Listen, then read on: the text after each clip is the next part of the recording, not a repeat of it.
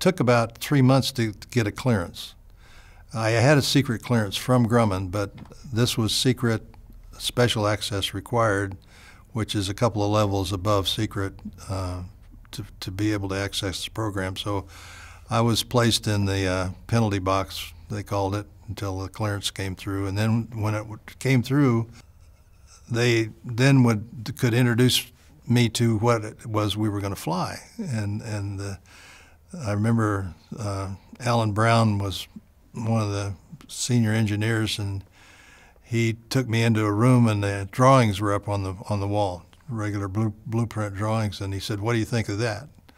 And as you know, it's a very unusual looking airplane, and it's very highly swept angles. And my first thought was the darn thing must be a re-entry vehicle. It had to be something like that.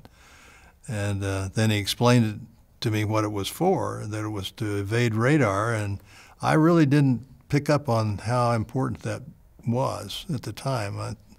I thought that was okay, good. It's to evade radar. How well does it fly? Is it a real fighter? Can we shoot things down with it? You know, what a pilot wants to do is be able to maneuver his airplane well.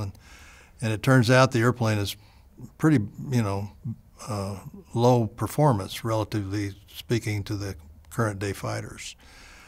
And so that's how I was introduced to the airplane. And then I was assigned to the weapons system to work on the displays with my old friend Ken from Grumman, who was working down there at Lockheed and at Grumman at the same time. Well, the first prototype was on the floor.